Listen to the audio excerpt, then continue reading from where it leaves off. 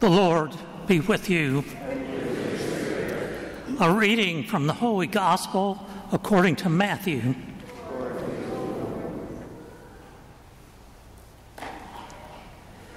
Jesus again, in reply, spoke to the chief priests and the elders of the people in parables, saying, "The kingdom of heaven may be likened to a king who gave a wedding feast for his son. He dispatched his servants to summon the invited guests to the feast, but they refused to come. A second time he sent other servants, saying, 'Tell those invited, behold, I have prepared my banquet. My calves and fattened cattle are killed, and everything is ready. Come to the feast.' Some ignored the invitation and went away, one to his farm, another to his business. The rest laid hold of his servants, mistreated them, and killed them. The king was enraged and sent his troops, destroyed those murderers, and burned their city. Then he said to his servants, 'The feast is ready, but those who were invited were not worthy to come. Go out, therefore, into the main roads and invite to the feast whomever you find.' The servants went out into the streets and gathered all they found, bad and good alike, and the hall was filled with guests." The Gospel of the Lord. Praise to you, Lord Jesus Christ.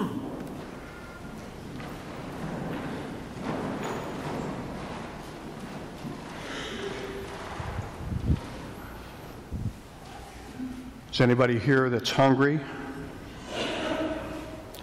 All the readings this weekend, including the psalm, talk about a banquet, rich wines, food in some way.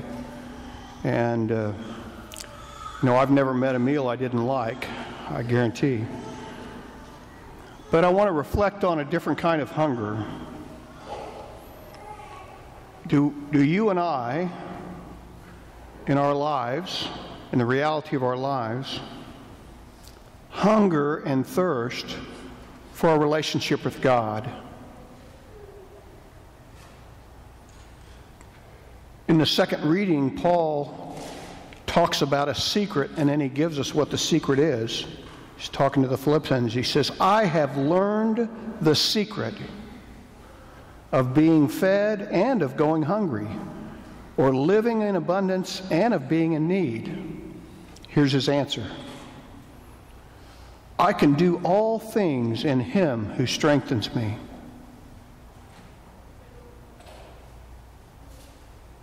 I can do all things in him who strengthens me.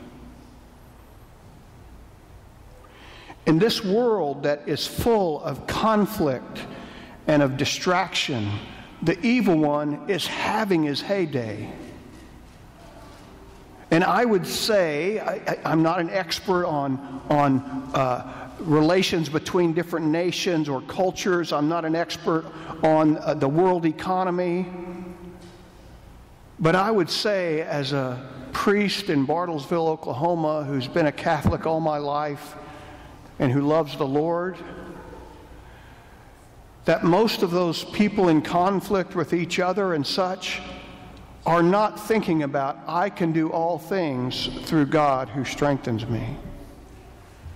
They're thinking about their own particular appetites, their appetite for power, their appetite for land, their appetite for their ideology. And it's everywhere. I was on retreat this week with our priests, and I heard a new term I'd never heard before.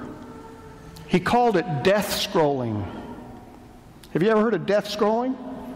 It's taking out your phone and going through YouTube or social media or Google News or TikTok or whatever, and you spend hours death scrolling. Why? Because there's no life in it. There's no life in it. It's a distraction. Yet we get addicted. Been there? I've been there. I'd never thought of it in that way. And when we hunger, that's usually the stuff we hunger for. You know, what will satisfy my appetite right now? What do I want to do right now? What do I want? And Paul has figured it out. It's not about me. It's about God who gives me strength. It's my hunger and thirst for a relationship with the one who saved me. It's hungering and thirsting for a relationship with the God who created me, who has mercy beyond my understanding of mercy. And I would hasten to say that most conflicts that I've been involved in, I'm talking about me, I'm not talking about anybody here, but think about it a minute. If when that conflict is happening, if I would stop, take a breath, step back, and think for a minute, okay, is this a conflict over something that has meaning in life? Or is this a conflict because I just want something my way? And I step back, and I bet if I started thinking, okay, God, what do you think about this conflict? I'm sure there are times that God would shake his head and go, Father John, are you ever going to get it? Just like he did to his disciples. We're not perfect, we're human. But the reality is, it's this relationship with God that gives us true understanding of love and mercy and what life is all about. Think about it for a moment. Jesus chose 12 apostles. And those apostles walked with him for 3 years in his ministry. And as human beings, as men of different backgrounds, they were just trying to understand what this thing Jesus was telling them was all about, this thing called love, this relationship that Jesus had with his Father. And just think about it a minute. Jesus chose them. Jesus is God. And he chose Judas, the betrayer. He chose Peter, the one who denied him. He chose James and John, who were always trying to fight their way to the top, knowing that they did all that. But then what happened? He died. They were devastated. He rose from the dead. They still didn't all understand it. But when the Holy Spirit came, everything changed. Everything. All of a sudden, Peter, now, who's saying just before, Jesus, you can't go to the cross. Please don't go to the cross. I won't let him do it. Jesus calls him Satan. He goes from that to preaching a sermon, and 6,000 come to the church in one preaching. Wow! Everything changes when this relationship is deepened, when the Holy Spirit shows up. Guess what? You and I, in our baptism, we received the Holy Spirit. Yesterday, in the afternoon, I did a baptism here. Cooper, he's here now. Is Cooper here? There he is, right there. I see him. About 3 months old, right? And his cousin Hazel. Is Hazel here? Hazel's not. Hazel already went home. She was just a few weeks old. She got baptized before Cooper. She beat him into the kingdom. How about that? He's got the Holy Spirit just like you and I do. But guess what? Distractions come. Life comes. And it takes our eyes off of this need for a relationship with God. And we miss out on the reality that Paul is telling us about. Through him, I strengthened me. I can do all things. Not some things, not a few things, all things. I do the things that are hard because Christ strengthens me. I do the things that are easy because Christ strengthens me.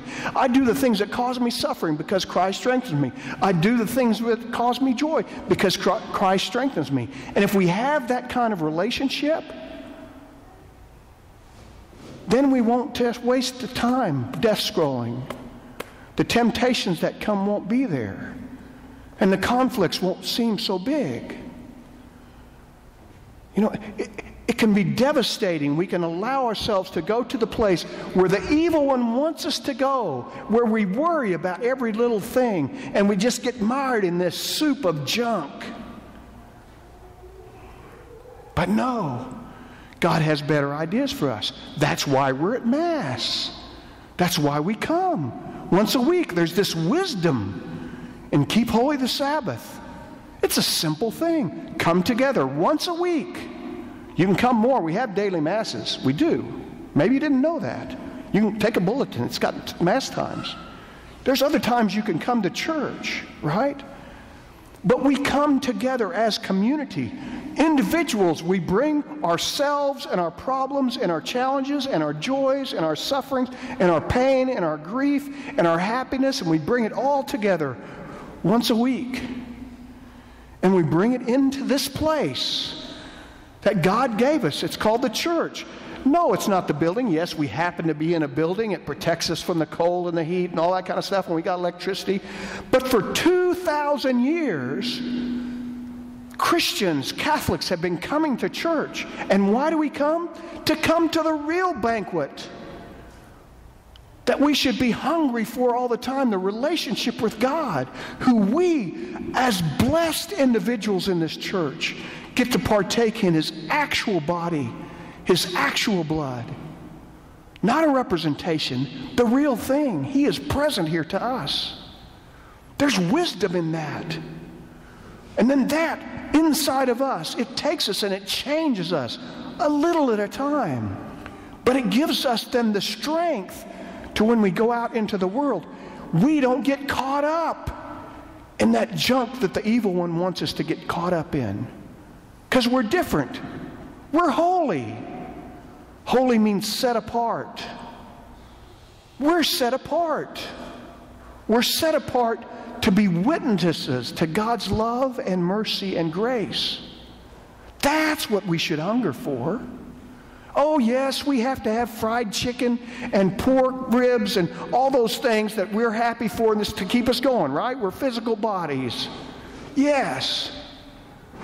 But when we think about what God has put us on this earth for, why we're here, what is going on in our lives, we must take a step beyond that to this understanding that it's Christ Himself who is our Savior, and relationship with Him that will really give us satisfaction, if you want to call it that, in our hunger. And it will probably make us hungrier for more, which is good. If you learn this, if you study the saints, you'll find that most saints are like this. They're going along in life and they're just like you and me and all this stuff goes on. And then there's a moment that they get it. Oh my gosh, I'm supposed to be serving God. God is supposed to be the one whose will that I submit myself to. And it changes. Does it change overnight? Well, sometimes. Usually it's gradual. But then we honor them as saints now, knowing why? Because they, like Paul, thought beyond just what's in front of them into what the reality is of our relationship with God. May we hunger and thirst for righteousness. May we hunger and thirst for God's grace and mercy to infill us so that we in the world then can be an example so that other people around us can see that God's love actually works. It's actually something that will bring. That's what will save our world. That's what will save our world. That's the strength that Paul is talking about. I can do all things through Christ. And then when we come together as a community here and all around the world, and we pray for those that are in conflict in these different parts of the world, the terrorism acts, the acts of war, all these different things that are horrible, that are terrible. When we pray, and we pray because of our relationship with God, those prayers can be heard.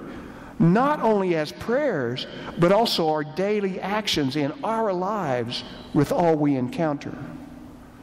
And we're the example because God has set us apart.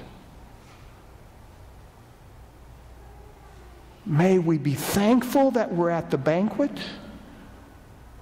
But may part of us also be hungry for those that still need to be invited.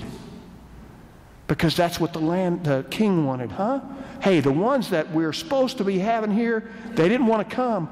Go invite whoever they are, good and bad, and let's fill this place. That's what God has asked us to do. It's simple, and we can do it through Him who strengthens us.